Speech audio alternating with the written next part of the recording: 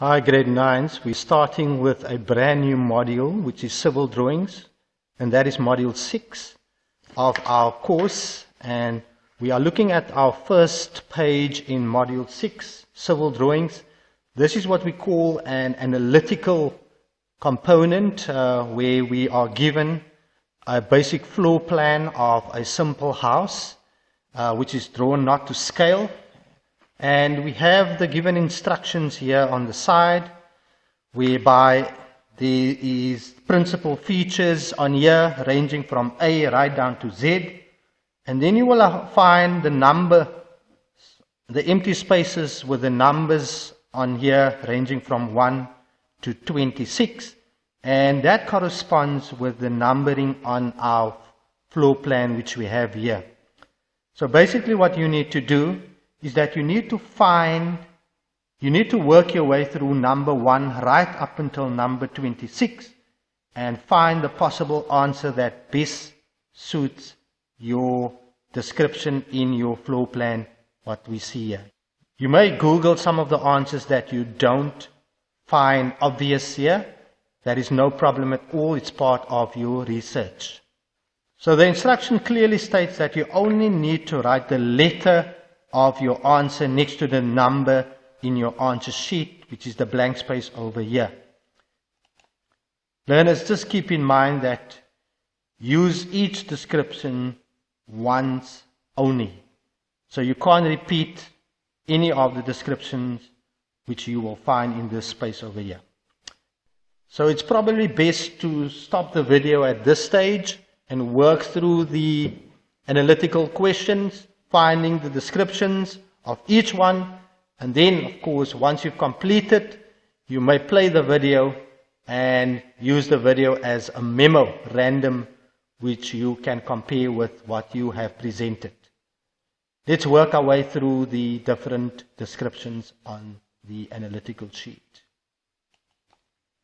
So if you look at number 1, which is that one over there, that refers to a sliding door because it's in your lounge and it leads you outside. So if you scroll down your principal features, you're going to find S is going to be the first answer.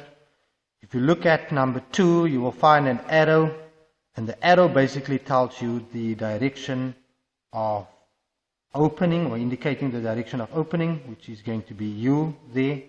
And you can see I circle so that I know that I've taken that out of the equation for it to be repeated. If you look at number 3, please refer to the arrow. Those are 3 lines here that refer to steps, basically, which is K. I'm going to put K right there.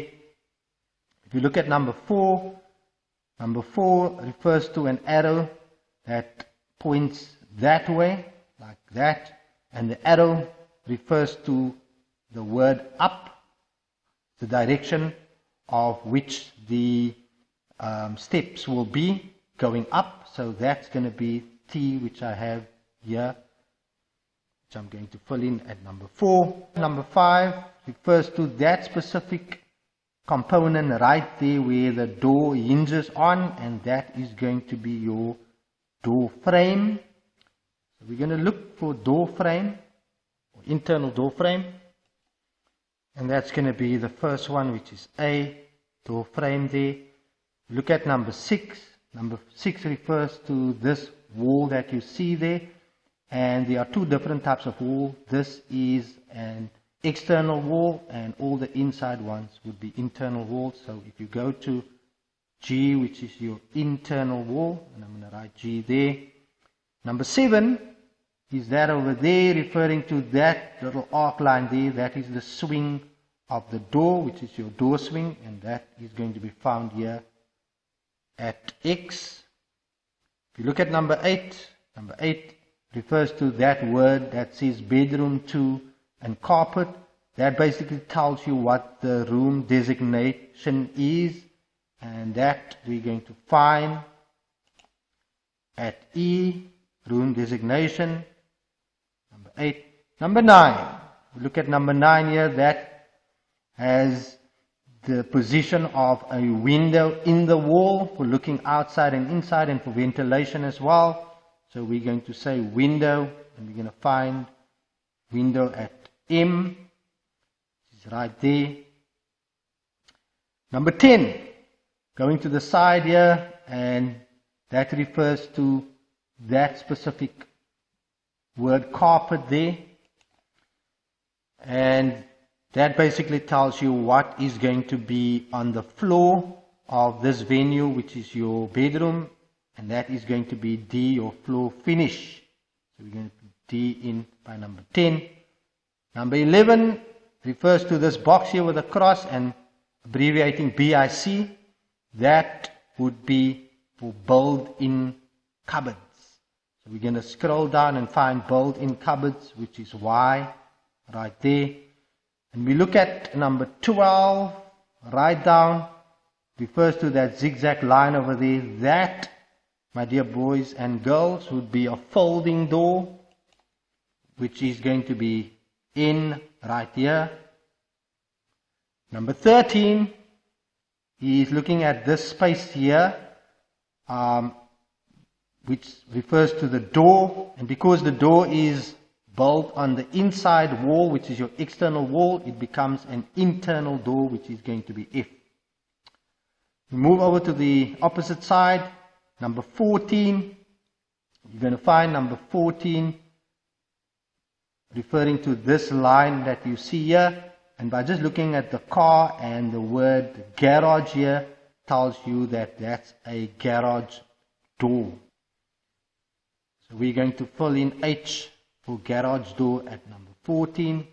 Number 15 specifically looks at this component inside the bedroom, and that is going to be a bed.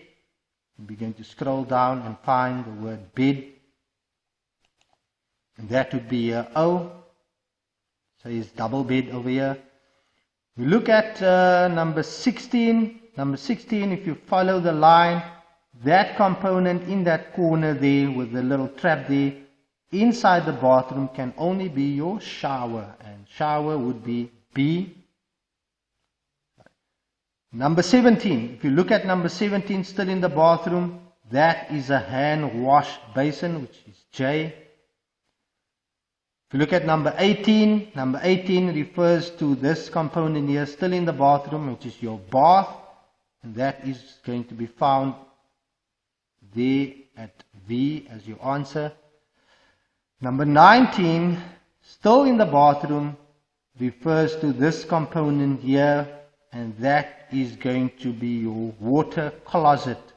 That's a terminology that we use for toilet, and that's going to be I. Number 20 refers to this symbol over here, and that's a direction symbol, a north direction symbol. So if you scroll down, you're going to find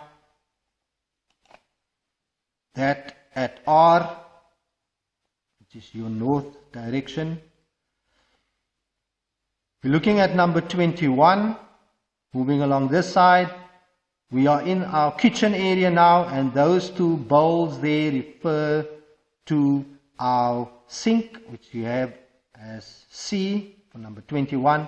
Number 22, that there where the sink is embedded in, that is a countertop, which could also be referred to as a work surface. That is where you normally prepare your food. That's going to be Z. Number 23, still in the kitchen, refers to those four-plated component, which is your stove. And your stove you're going to find at P. 3 more to go. 24, learners. If you look at 24 here, that refers to a refrigerator, because you can see the little door there. That's the official symbol for refrigerator, and that's W. Number 25 refers to this door here that leads you to the outside. That is going to be L, which is your external door. And the last one is going to be this here, this opening here basically, which has been dashed, and that can only be Q, which is your archway. An archway is an opening in the wall that leads you from one venue to another without a door.